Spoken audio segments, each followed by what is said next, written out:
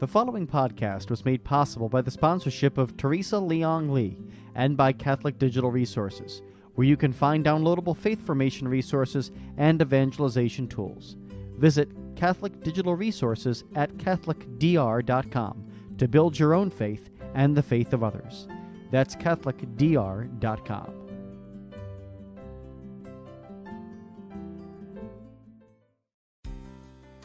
Good News Ministries of GNM.org presents Footsteps to Heaven. Life's a journey full of challenges. Sometimes we get stalled. Sometimes we get sidetracked. When we walk with Jesus in the power of the Holy Spirit to the destination that God the Father designed for us, the results are better than we could ask for or imagine. And now, here is your host, Terry Modica. Hi. We're living in very tough times, right, in our church. And I'd like to talk about that today. And this morning, as I was preparing to create this podcast, reflecting in my prayer time about what to cover, which, by the way, I've been preparing for the past several days, thinking about what to say. What does the Lord want me to say? You know, there's a lot of other very excellent podcasts out there and articles that give a honest, frank, boldly frank view of what's going on in the crisis of the church and why it's happening and the corruption and you know how terrible it is. And we're getting riled up by this, and for good reason. And I've been praying about what does the Lord want me as the director of Good News Ministries to be saying and sharing about this issue. This morning when I went to Mass, the first reading really spoke to me. And I'd like to start this podcast by sharing that scripture with you. It comes from Romans chapter 1, verses 16 through 25. St. Paul starts out by saying, I am not ashamed of the gospel. And this is what we need to be feeling as well. In our very pagan society that we live in, our very post-Christian society where there are so many people now who don't have any church affiliation at all, many people who have left the church, you know, people who are not filled with the faith that you wish that they would have. And you're concerned about them, but you're also living in the struggle, as am I and everybody else, living in the struggle of how do we deal with this?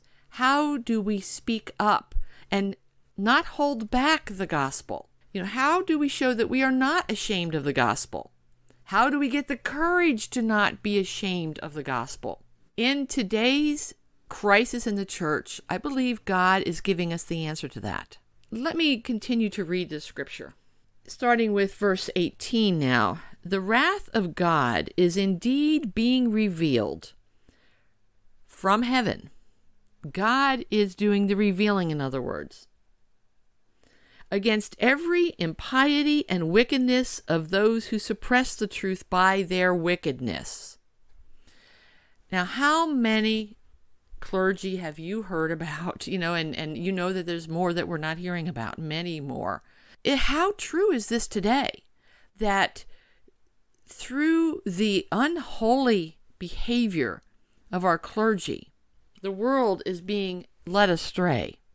They are suppressing the truth by their promotion of homosexual activity, by their promotion of hiding the truths about the corruption that's going on, and you know, hiding, continuing to let priests preach from the pulpit heresies even. You know, just one of my favorite examples is the heresy that in the multiplication of the loaves and fish, Jesus didn't do any miracle other than getting people, inspiring people to share their food. I've heard this way too many times preached about that scripture, and perhaps you have too. It is a heresy. Anything that preaches against the divine, miraculous power of Christ is a heresy. And this is one of my pet peeves, this particular scripture, because it works directly against the truth about the Eucharist, because the multiplication of the loaves of fish was a precursor, a foreshadowing of what Jesus did when he gave us the Eucharist at that Last Supper. But I've talked about that in a previous podcast, and as much as that's one of my favorite pet peeves to talk about, I'm going to get back to the topic at hand. For what, this is verse 19, for what can be known about God is evident to them, the people who are teaching false, teaching heresies, people who are living sinful lifestyles, people who have been given the responsibility of teaching the truth to us and teaching us how to be holy by their words and by their example. God made it evident to them, the truth evident to them. And since the creation of the world, his invisible attributes of eternal power and divinity have been able to be understood and perceived in what he has made. As a result, they have no excuse. And, this was written in the first century. Now we can add to this, not only in what God has revealed through creation, through, placing the truth in our hearts, through the Old Testament and through the New Testament writings, but also in the church writings that have been produced since the closing of the canon of the Bible. In other words, when it was decided which writings of the first apostles and the scripture writers, which ones of those are officially declared divine and is therefore incorporated into the Bible, and there were other writings that were not incorporated into the Bible, and since the time that was completed, there have been what we call the teachings of the deposit of faith, the church magisterium, providing us documents, providing us encyclicals by holy popes, and providing us with much material, the catechism of the Catholic Church, all of which is based thoroughly on Scripture. We have a wealth of information available to us about what the truth is and how to live a holy life. The words, the teachings, the writings of saints is another example of what is available to us. So there is no excuse when our clergy teach us by their example, by their lifestyles, by their preachings. They have no excuse when they teach us what is not true. But, my friend, we too have all of this truth available to us. We don't need to go to our clergy, priests and deacons, to learn what the truth is. We have it just as available to us in every same way.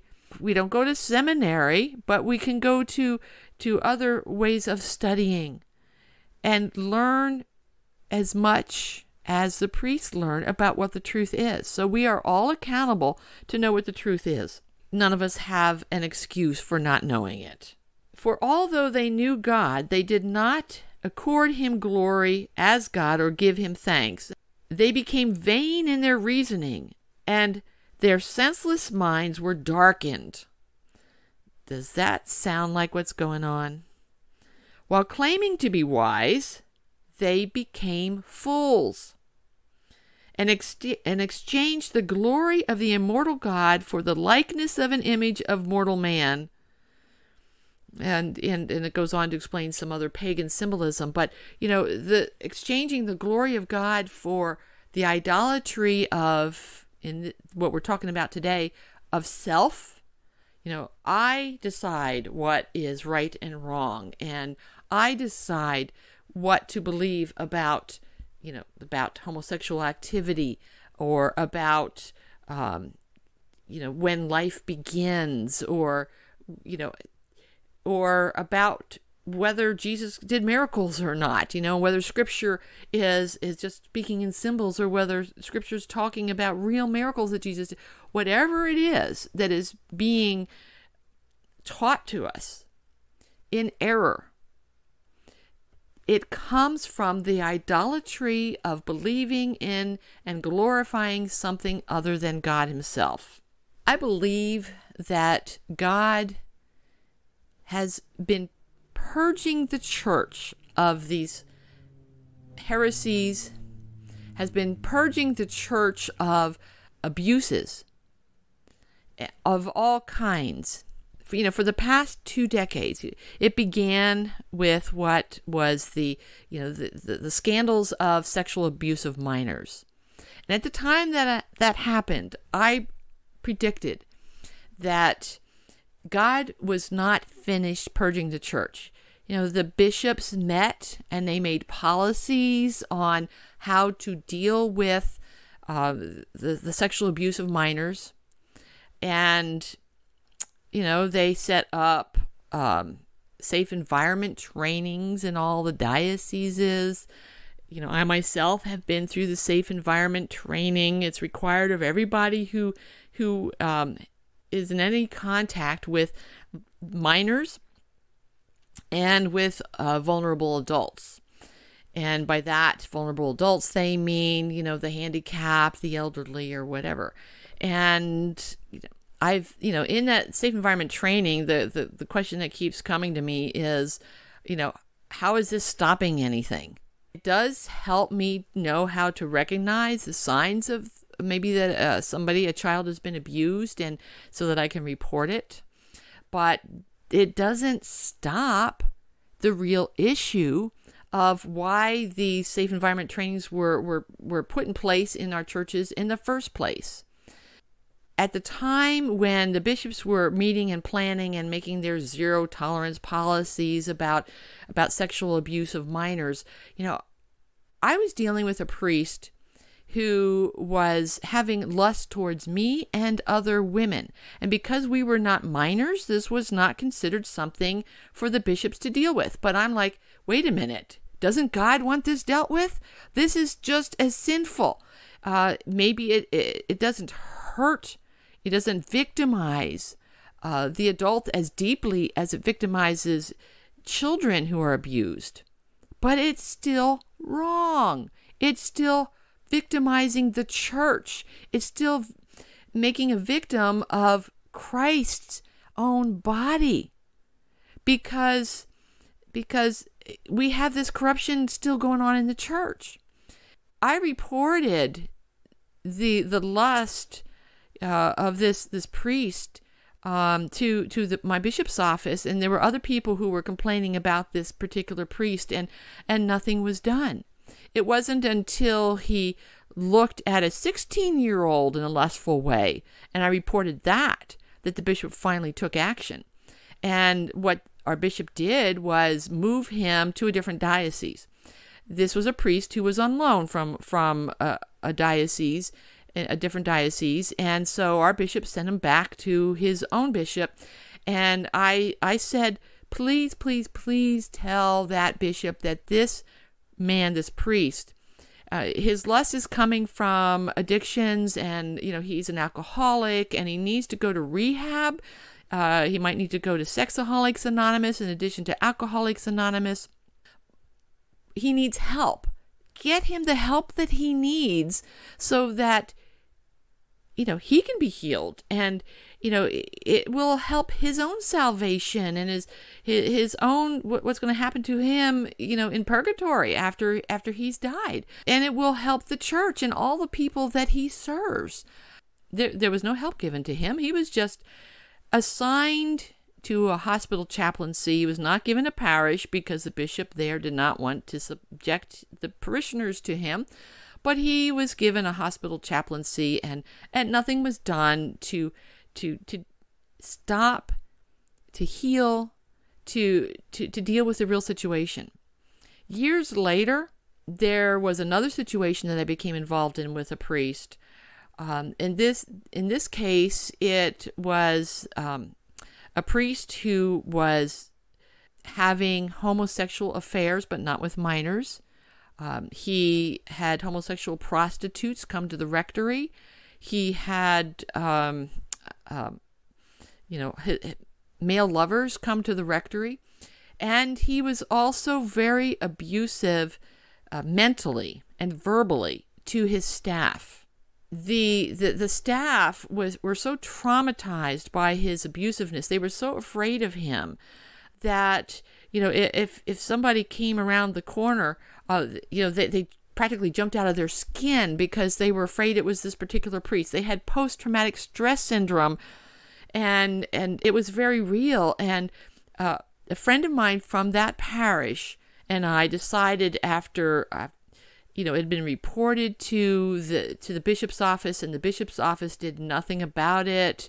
They made excuses for this priest, and it's like, oh, it's just his personality type. You have to deal with it, and the claims of homosexual grooming. There was a youth minister, a young man, who told the bishop's office that he was.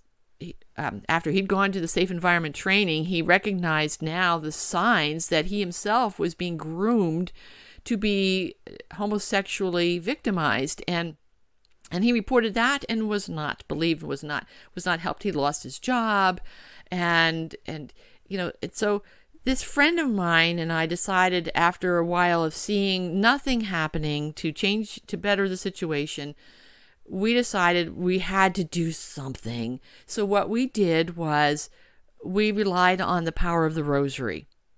The rosary defeats evil. The rosary includes the Our Father prayer, which begins with glorifying God and ends with the defeat of evil. Save us from the evil one is, how Jesus told us to pray the Our Father prayer.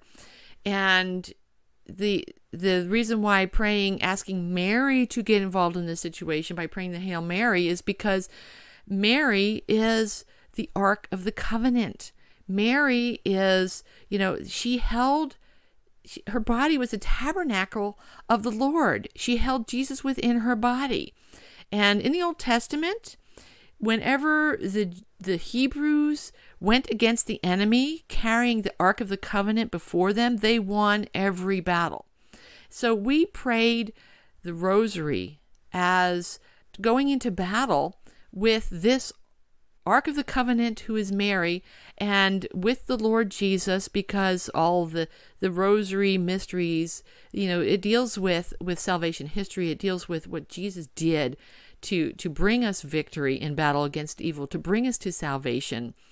And so we prayed the rosary, walking all the way around the perimeter of the campus of this church, the church facilities. And we did this every morning after daily mass, rain or shine, hot weather, cold weather.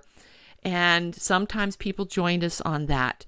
And every time we went past the office building where the staff who was terrorized by the abusiveness of this priest, they looked out the window and said, oh, they're praying for us again. I mean, just the fact that we were doing that ministered to them. But what my friend and I were praying for was for the priest who was abusive to be saved, to be delivered from the evils that caused him to be this way, to be delivered from whatever wounds from his childhood or whenever, if something had happened to him in seminary, because that's, as we know now, where some of the abuses have gotten, promulgated through, the seminarians being victimized and then in turn becoming victimizers. Whatever was the root of his problems, we were praying for him to be healed, to be delivered from it, and to be saved from it, and to be able to become the priest that God called him to be. And if we added in our lifting up the prayers, if this priest was not going to cooperate with God's plans for that we prayed that the Lord would replace this priest with a priest who was a man of God, who was a true man of his, of God's own heart. And months went by, we kept doing this, and this priest didn't change. He did tell us to stop praying the rosary, and we kind of chuckled about that because, that there in itself shows us that, there was demonic influences behind this man's behavior. And so we kept on going, and eventually what happened was this priest was sent away on sabbatical, and the parish did get a priest who was truly a man of God and helped heal the parish and helped the staff recover from their post-traumatic stress syndrome. Unfortunately, the priest who had caused all the problems, the homosexual activity was never dealt with. He was given an assignment when he came back from sabbatical in working in a parish. Eventually, he was given other types of jobs, not in a parish. The problems were not being dealt with, were not being handled. And I knew that God was not pleased with that. And I knew that God was not done purging his church. And so I'm not surprised of what's happening today. I'm not surprised that God is finally bringing to light, in the light of Christ, the hypocrisy of clergy and others in authority. Sometimes, it comes from parish managers. I've seen that too. And others in authority who are not taking a strong, clear stand against what is evil, and are not teaching by example and by word how to live the holy life and how to be countercultural. In today's world, the culture has gotten more dark, more filled with corruption, more filled with demonic influences, demonic penetrations, demonic, moral relativism, where our idol again is ourself, where we decide what's right and wrong. And, we need to be all, the church, clergy and laity alike, need to be not ashamed of the gospel, but speaking up and living up against what the world is teaching, what the world is promulgating, spreading. It's growing in the world, and we need to take a stand against that. We need to be countercultural, and I believe that's what God is raising up now. He is purging the church in a way that is making us realize that we, the laity, need to do something.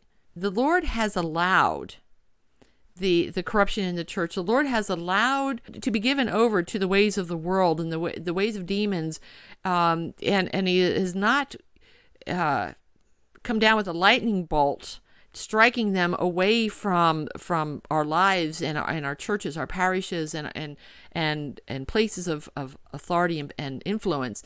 He's not done that. He could, but He's not. And why is that? It's because, take a look around at what's happening now. We, the lay people, we're getting all riled up, aren't we? We want clarity in the teachings that when the Pope speaks, we want him to be clear, and he's not clear. When we ask questions of cardinals and we don't get clear answers, we get frustrated. We're not getting the clarity we want. We're not getting the teachings that we want, and what is it that we really want? Let's face it. We want our priests to tell the world how to live and how to be holy. We want our priests, not us, to take on the hard job of speaking up against what is evil. Right? Let's admit it. How many of us, hide, cower, when we're in a family situation? Many of us, if not all of us, are in situations where speaking the gospel can be very uncomfortable around the people where we work, the people that we live with, the family members who have left the church or never found the church. And what we've done, and this began long before my time and yours, we have put priests on pedestals. We want them to be Christ for us, and that is their calling. But we want them to be Christ for us, so much so that we look at them and we put them on pedestals, and when they fall off their pedestals, we keep looking at them and saying, you're bad. I need something different from you. And I don't believe that, I need to put you back up on the pedestal. Maybe you're not really as bad as I think. I mean, there's a lot of Catholics too who say, and I've heard this down through the years, I heard it first place, in firsthand when I was dealing with those two particular priests that I talked about. There are people who said, what you're accusing this priest of can't be true. And because we like to put blinders on, we want our priests to stay on the pedestals. But guess what? God doesn't want anybody on a pedestal. God says, put me first. Put your focus on me and keep your focus on me. The first commandment, have no other gods before me. And what did Jesus say is the most important commandment? To love God with our whole heart, our whole mind, our whole soul. In other words, to be so wholeheartedly focused on God that He is the one who guides us. He is the one who teaches us how to be holy. He is the one who is, if we have to have somebody on a pedestal, He's the only one on the pedestal.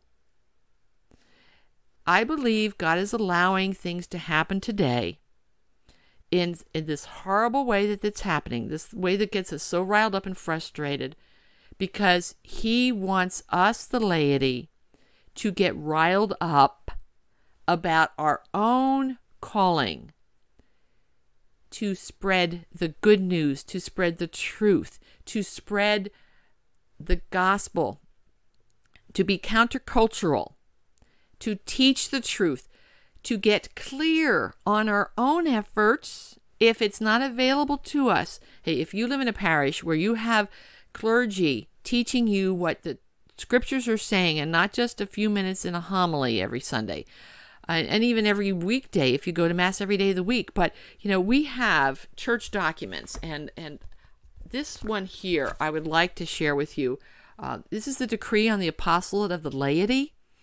This is what, in Vatican Council II, when the Holy Spirit inspired that council and inspired the bishops and the other people who were attending to speak about the church changing the world.